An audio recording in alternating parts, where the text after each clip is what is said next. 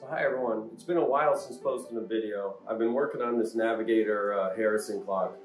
We'll take you through the progress I made, focus on one part, but then show how I've been trying to group parts together to make it more efficient on this build. So we'll get right into it. So here we see the part that we're going to work on, this weight. It's a simple part used to make the fine adjustments for the pendulum. See, first step, facing off, there's a 0.75 brass rod that I'm facing off.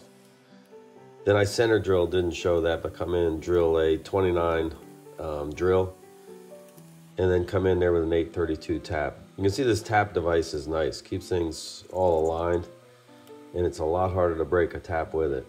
There I'm going in with a plug tap so I can get down to the bottom of that hole. Now I come in and put the detail in. So with a cutoff tool, I'll come in 30 thousandths and then walk it over 125 thou. Then locate off the distance of the cutter, come down another 125 thou and come in 30 and then walk over.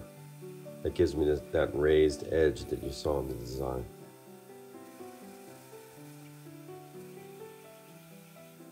Now I come in with the chamfer. This is 15 thousandths on either side. To give it a nice chamfer, nice design.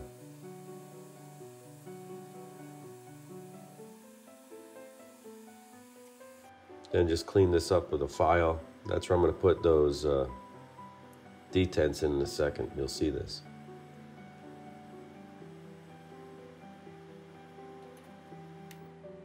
So what I need to do now is move it over to the 4th axis.